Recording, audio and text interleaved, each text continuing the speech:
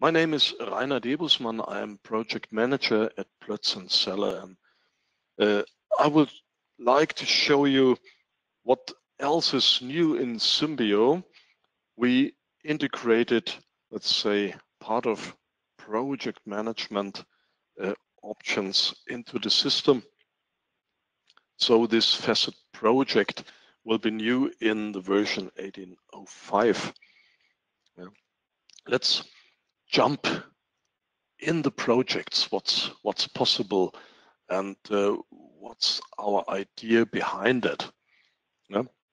First of all, you see we have a category like project in here, and we have several hierarchy levels. That means you can choose how many levels you want to maintain, how many levels of projects. Well, I've chosen 3, and the first level could be named project portfolio. Second level, building projects or Prince2 projects could be renamed project program. And underneath the programs, we have the real projects, like this first one here, extension of the University Hospitals, Bristol.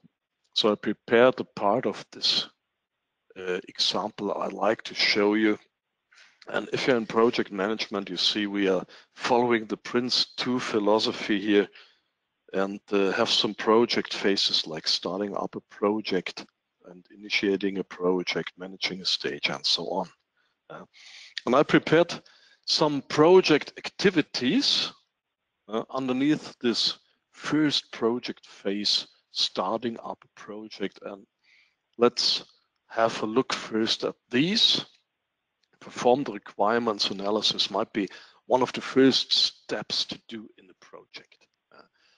And what we want to do is not only describe what a requirement analysis is, but to give some guidelines how to perform this requirements analysis. So in the description you find text like this: following requirements have to be analyzed: project sponsors requirements, staff requirements, or requirements for a particular part of the project. So this might be a guideline for the person who has to perform this analysis. What else do we see? We see some responsible person, in that case John F. Project, of course, and an author. So this is quite similar to what we are doing in this process section. We have, of course, a status. So this is a released process activity, and it's valid 1 year. We have the creation date and so on, the release history. So these are informations you might need, you might know already. But for project management, we need, of course, some more. I will show you an example in the next phase, initiate a project. Now the project activities, let's say, missing for the moment, but I will insert one to show you what information can be maintained in the detailed content. Let's say one of the first activities could be develop a quality management strategy. We have one of these activities, and of course we start, well, it might be with an ID. You could add an ID to each of these project activities here. The name is maintained automatically, and the description could be the quality management strategy should comprise, and we have some bullet points beneath that, something like that. Well, maybe sorting is an interesting field. If develop a quality management strategy should be the first activity in this phase, we could give this order number first here we can define a responsible, in that case again John F. Project, and the author, that's me. I'm here as administrator, and if there are additional authors, you can add them here. Next interesting thing might be the filters, because develop a quality management strategy, well, maybe not the best example, but maybe this is just relevant for the compliance organization in, let's say, Boston. Yeah.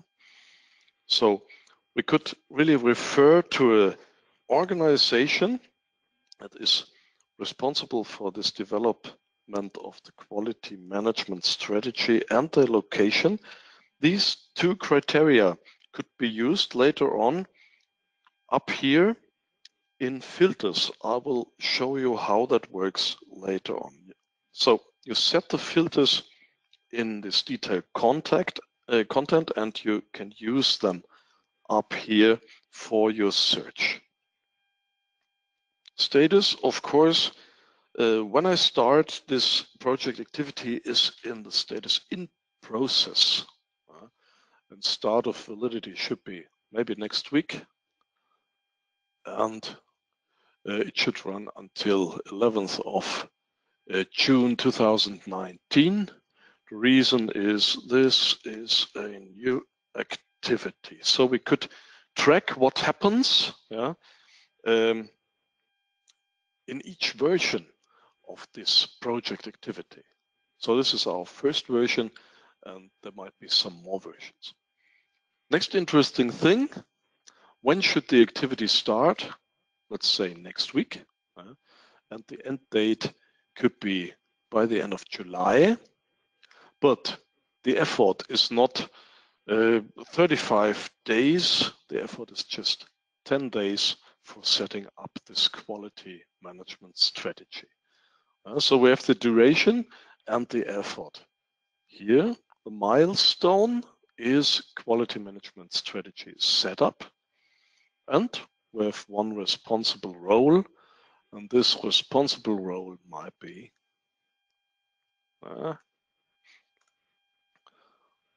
the project manager. He's responsible for that. So you see, this is the responsible role in your project, not the person. The person we added up here as responsible person, John F. Project.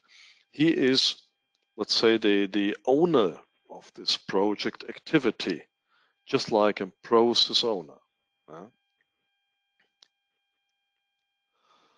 We could add some inputs, outputs, we could add some risks, requirements, standards, however, and we could add an attachment. Let's say you have a certain template for quality management.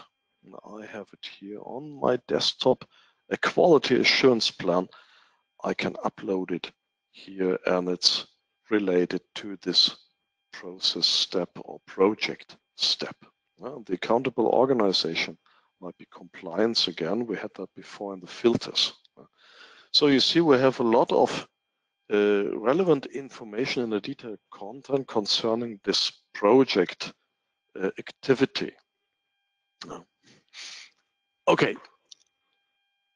Next thing I can do is, if this is okay, I could start our workflow to change the state. You see, we always start with in process. And that's me, the author. As administrator, I will change it to ready for release. And the next thing is that John F. Project has to confirm that.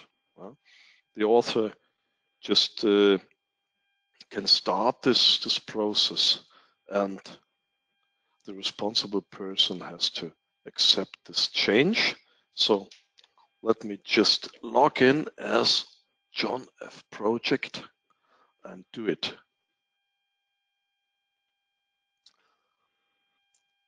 There you see here my task board. I will find a task, workflow, approve, release, and it's about develop a quality management strategy. I can accept that here, and from now on it's valid for my project. The version is released. So you see what we can do here is you can build up the entire structure for your project with phases and project activities. In a graphical view, well, just let me go back to the root, to this project extension of the university hospitals in Bristol. In a graphical view, it looks like a work breakdown structure. You have this project node at the top, you have the phases, and you have the activities. So what we see is definitely a breakdown structure, work breakdown structure. That's possible here. And it's the first step, let's say, on our way to integrate project management options into Symbio.